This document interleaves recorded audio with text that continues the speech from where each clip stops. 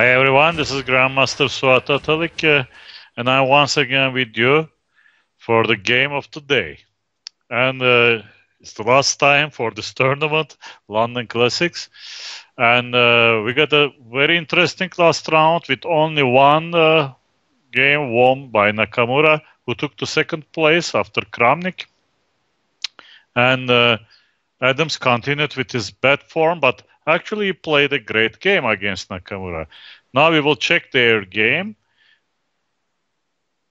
And the opening, maybe it's a surprise for many of you. I mean, many people can say, like, is King's Gambit still an important opening? Yeah, it is. Well, for some time, of course, we had doubts about this opening, but recently, many people tried to revive it, including British Grandmaster Nigel Short, who also played in this tournament. And let me give a small brief for you. Historically, of course, you may decline the gambit with bishop c5. And after two more obvious moves, in these days, they play more c3 to build up the center, after which bishop b6 is the best move. Then the classical move, knight c3, knight c6. Well, here I believe that this position is very familiar for many of you who studied the games of the 19th century. But these days, people have an affiliation more for bishop b5 than bishop c4. Well, I don't know. Still, these positions are very, very unclear. Still, many things are not settled there. But it was also possible, of course, to come up with Falk-Beyer contra Gambit. I believe it was a Danish chess player, also from the same time we mentioned. And his counter Gambit was after e takes d5, e4. Where probably the best for white is to exchange and then play bishop e3. Well, once again, it's another gambit. Not only now it was King's Gambit, but also the counter Gambit.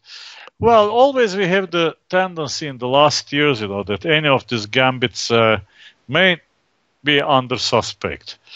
And this position after bishop e3, well, white has a pawn. It's not clear how black will make the use of his good centralized knight. And I believe white has some advantage in these lines. Another proof is that Nigel Short has played it.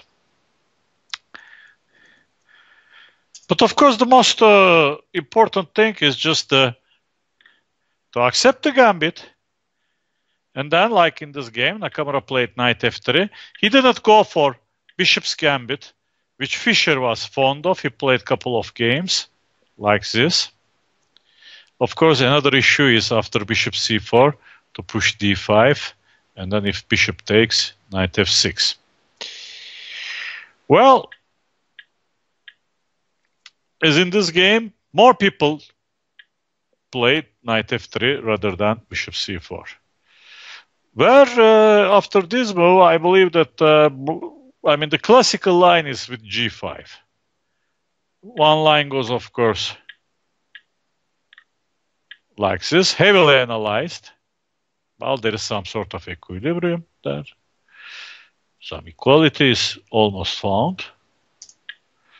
Another one after g5, bishop c4, where we got the Museo Gambit. I believe Nakamura had the intention to go for it because he already played it. But his opponent, who is a very good theoretician, Ivanchuk, he went for, after bishop c4, a more solid line with bishop g7. Nakamura played in an interesting way, h4, h6, d4, d6, then c3, knight c6. And in this position, he castled. And white has some compensation accordingly in these positions. Well, it's a very strange position. It's really very, very dynamic.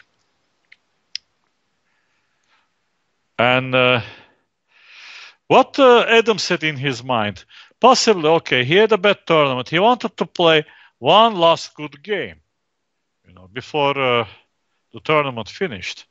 And it's a very experienced first move e5 player against e4. And he always had in his mind some schemes about this opening. So he started with d5 and he played knight f6. Here, of course, bishop b5 is sort of an empty move because black can easily play c6 and he has very good development, as you can see. But Nakamura played the topical move bishop c4. Adams has taken the pawn. This position sometimes can occur after third move knight e7, which was called like Stein's defense. And the normal looking move here is obviously the normal looking move after the game continuation is bishop e7. But recently Carlsen, he had a game with Wang Yu.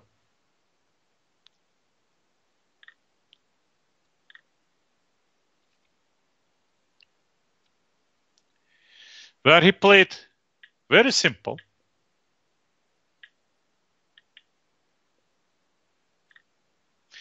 And he even won the game. He had some nice pressure, nice development. Still, white controls the center, all the central squares. Black's pieces are a little bit, as you can see, back. And they didn't cross yet even the 7th rank. So it's not surprising that white may have some small edge here. At least we can consider that Nakamura had such lines in his mind. But Adams played a more critical line, bishop e6. So after bishop b3, he went for c5. Now the first idea which comes to mind after d4, black will exchange and black will pin. So this way, at least black is safe.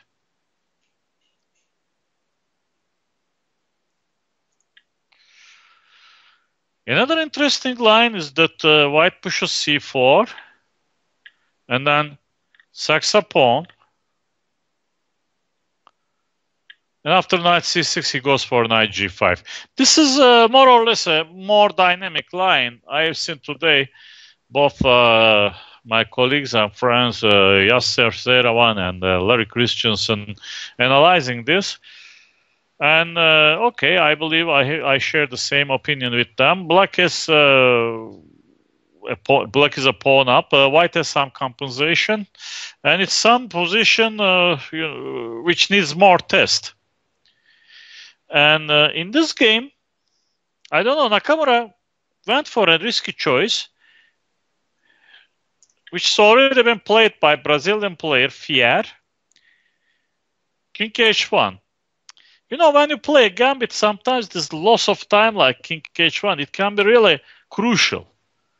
So Adams developed and came good move c4. Here with modern chess, I was expecting more like an exchange sacrifice, after which obviously black may be okay, but also white has some compensation. For some reason or another, Nakamura, who is a great positional player in my opinion, apart from his tactical skills, he can really shuffle the pieces here and there. He sort of didn't appreciate this position and went for more natural line. But look what happens is that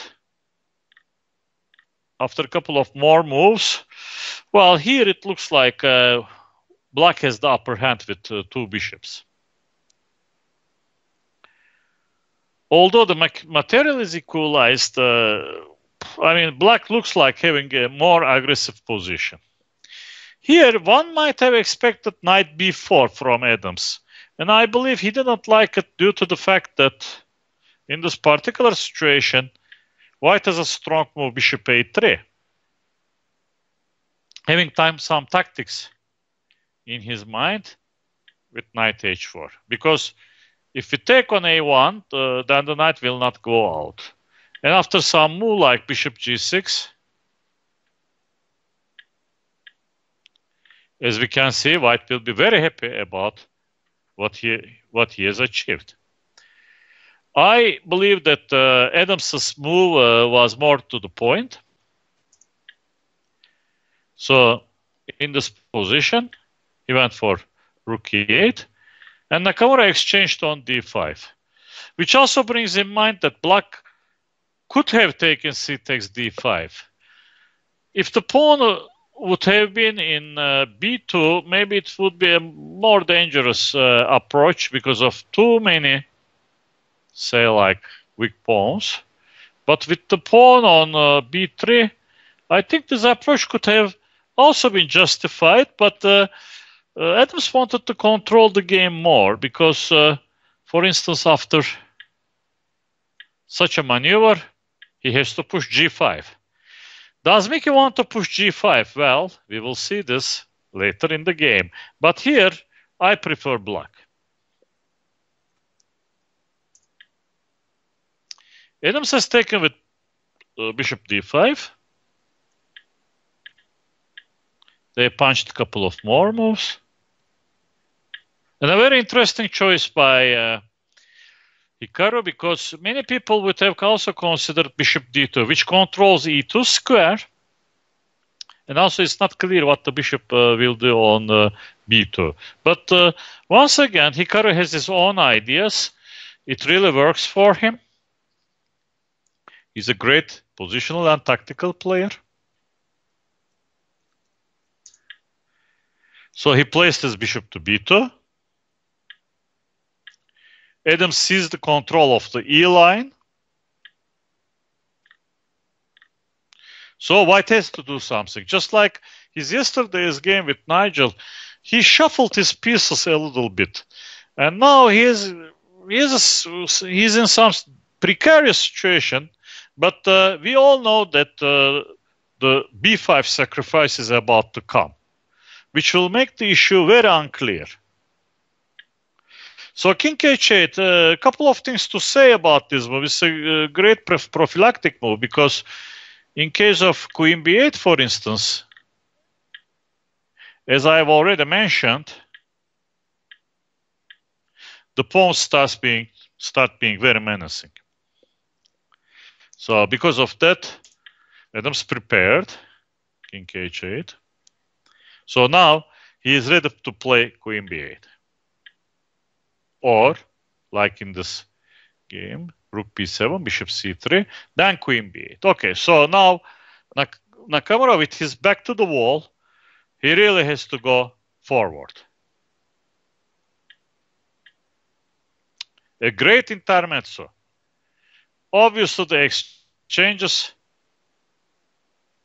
are pretty bad for white because he wants to rely on his passers.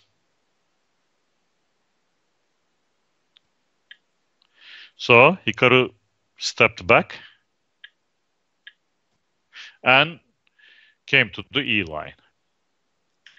Here is the most critical moment in this game. I really do not like the pawn thrust g5.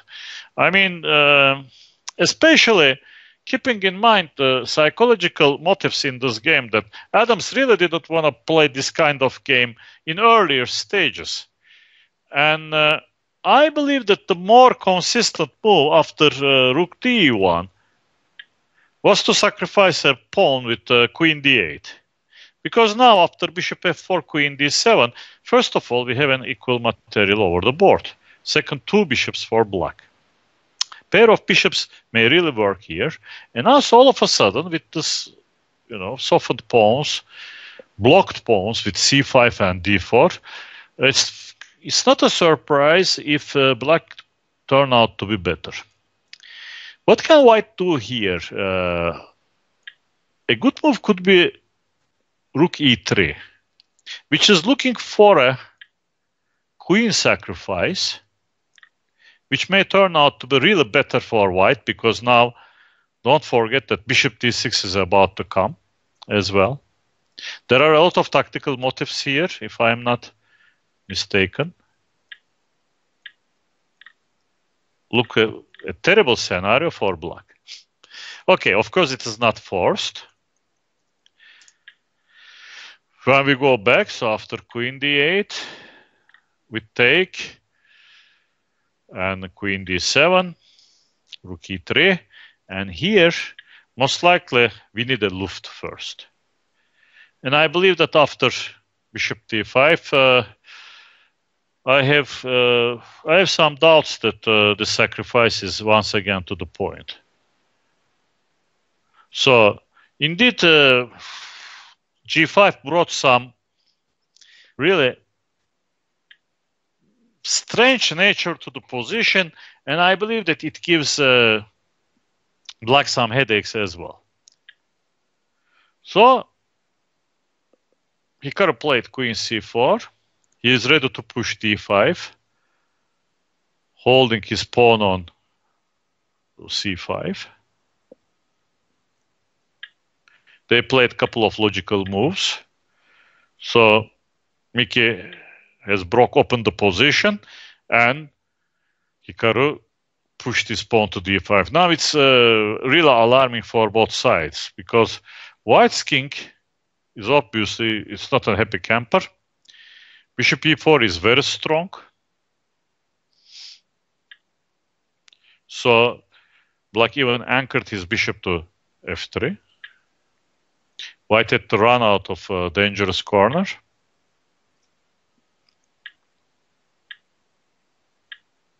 And white played knight f4. I think in this position already white has some sacrificial ideas. Obviously, Adams didn't like b3 because of the exchange sacrifice. And all of a sudden, as we can see, black's king became very vulnerable. So one shouldn't be surprised that there is abundance of checkmates in this position. Well, obviously Miki didn't want to have such a scenario. He's a great intuitive player. So he came up with bishop c5 check and bishop e3. And here, instead of exchanging and helping black to connect the rooks, I was expecting more queen b6, but I believe that he was annoyed about this exchange sacrifice once again. Because just like in the game, queen c3, very important move, exerting pressure. And now, after all these logical moves, white can hit with knight e6. I believe that the complications are to white's favor. And Adams, with being low on time, he first exchanged, then pinned, and here, I don't know. I mean, he played b3. It's really a bad move. I mean, considering the consequences of it. But of course, you know, during the game, possibly it was looking like the natural outcome. And rook a5 may turn out to be more tenacious, but after knight e6, despite of many people's opinion, I believe in white's chances. Here, black really erred with b3. And after queen c3, well, he's in dire straits. He came with rook f8, and Hikaru brought knight e6 in.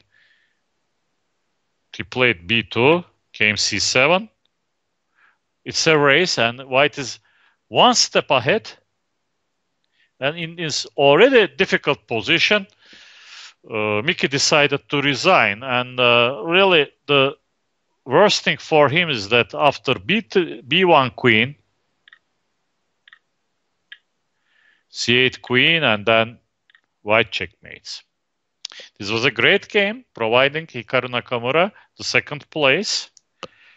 There is a lot to say about his collaboration with Garikimovic Kasparov.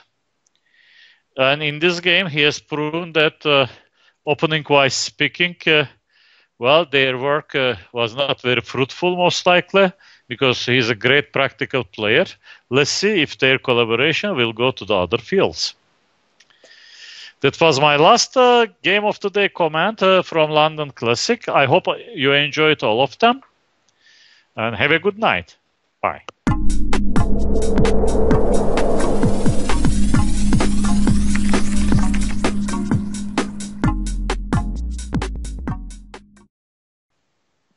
Hi there, ICC fans. My name is GM Suat Atalik, and you have been listening to the game of the day from the London Chess Classic. And now comes the new in chess trivia question, where one lucky ICC member each day during the tournament can win a 1-year subscription to the award-winning New in Chess magazine. All you have to do is listen carefully to the following question and send your answer by email to us at trivia@chessclub.com. Please remember to also include your postal address. Entries will be open until 1 hour into the next day's play, and the first randomly drawn correct answer will be announced in channel 165 midway through each round of our live chess.fm broadcast. Send your answers to us at trivia@chessclub.com. And remember to send us your full name and postal address so we will know where to send the magazine should you win. Good luck, everyone. The winner of yesterday's New in Chess trivia question is New York 1924 from United Kingdom. What event running at the same venue as the London Chess Classic is sponsored by the Internet Chess Club?